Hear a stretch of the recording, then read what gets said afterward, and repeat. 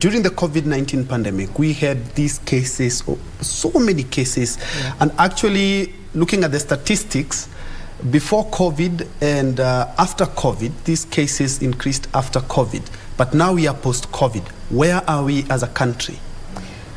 I would say authoritatively as a country that GBV cases have gone down post-COVID.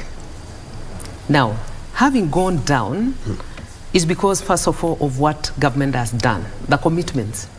There was a commitment that we made, and let me take Kenyans to an historical perspective, because this is something that has not just happened today. In 1995, the Beijing Platform of Action, the country came up, like other parts of the world, to say that we need policy and legislation measures for GBV and FGM. And our country went forward. I think we know all the laws that are there today on this matter, on gender-based violence. And if we were just to say, just but a few of them, I know there is the Sexual Offences Act of 2006. We have the National Policy for the Eradication of FGM, and this is for 2019. In fact, it's referred to as Sessional Paper number 3 of 2019. We have the Protection Against Domestic Violence Act of 2015, criminalizing beating of our spouses. So that is now a criminal offense. Then we have the Prohibition of Female Genital Mutilation Act. It is a commonly one known, of 2011. So Kenya went full blast and got the policies and the legislation. Now, during ICPD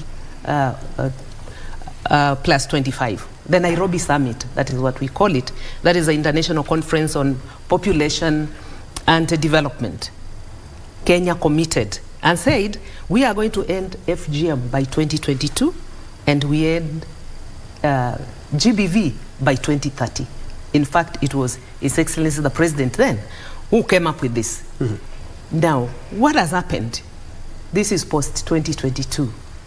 Has something gone wrong? I know people are asking that. And we are saying nothing has gone wrong.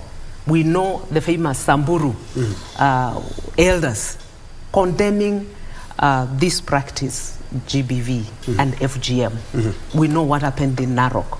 There has been a lot of activity.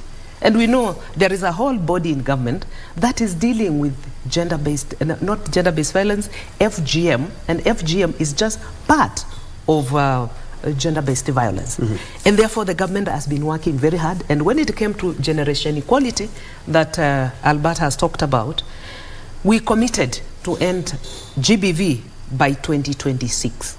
And we even gave ourselves a roadmap and said, first of all, we are going to implement fully the policies and the laws. Are we doing that in 2023? Yes.